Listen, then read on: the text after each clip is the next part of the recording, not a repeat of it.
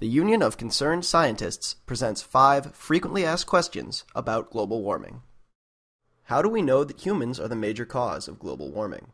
When we burn fossil fuels like coal and gasoline, the carbon dioxide molecules released are lighter than those from other sources.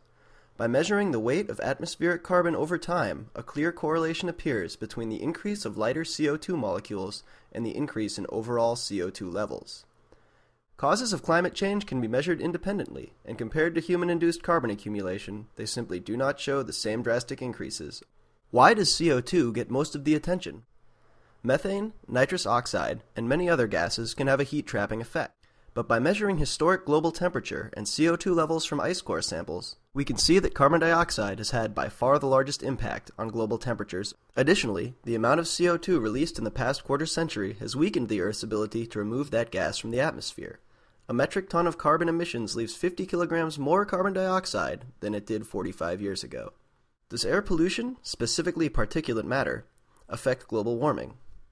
Tiny air pollutants can indeed have an effect on global warming. Most are produced by natural processes, like erupting volcanoes, though some are due to industrial pollution as well.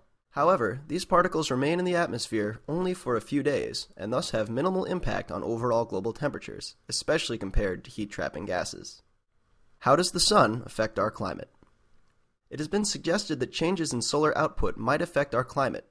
Over the time scale of millions of years, the change in solar intensity is a critical factor in influencing climate.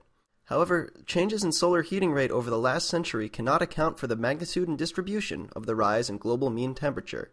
Will responding to global warming be harmful to our economy? To help avoid the most dangerous consequences of climate change, the United States must play a lead role and begin to cut its heat-trapping emissions today. Climate 2030, a national blueprint for a clean energy economy, is an analysis that outlines how to achieve these cuts while saving consumers and businesses $465 billion a year by 2030. For a deeper explanation of the answers given in this video, and for more information on the Climate 2030 blueprint, see the UCS FAQ page on which this video was based.